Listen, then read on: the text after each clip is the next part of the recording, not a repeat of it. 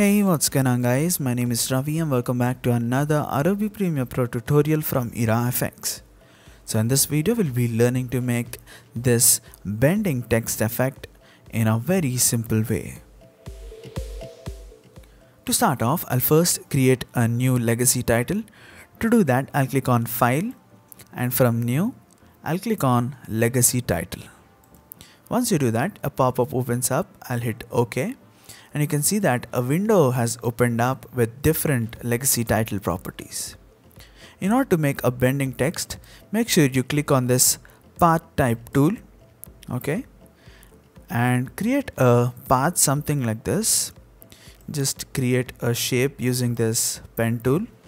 And now I'll hold Alt on my keyboard and drag this to the right so that you get some sort of curvature to the shape that we are creating.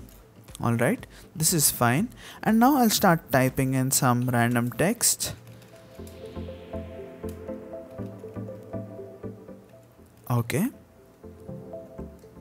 Now you can see that our text has some bending effect, and you can also change the properties that you have here.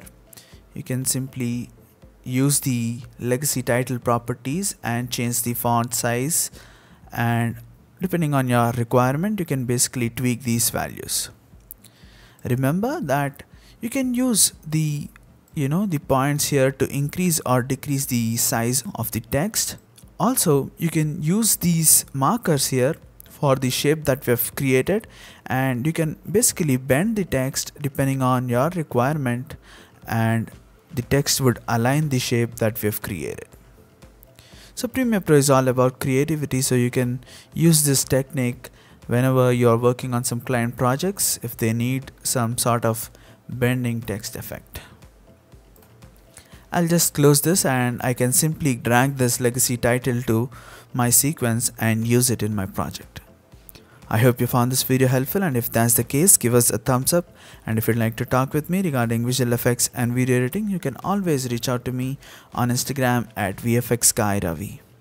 See you guys next time with another tutorial.